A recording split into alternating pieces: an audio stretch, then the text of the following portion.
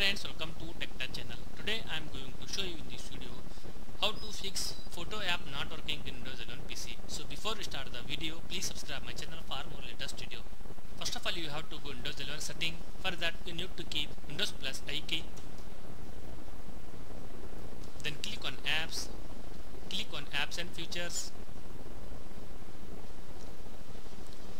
Then here you search Microsoft Photos. You can see here Microsoft Photos. Click on three dots. Click on advanced option. Here a little bit scroll down. Click on repair. Wait for complete. Then click on reset. Before reset, read this sentence. This will permanently delete the app's data on this device, including your preferences and sign-in details.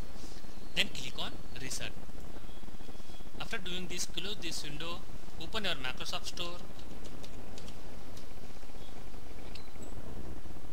then search here Microsoft Photo, then click on update. After complete the update, restart your PC or laptop, fix your problem.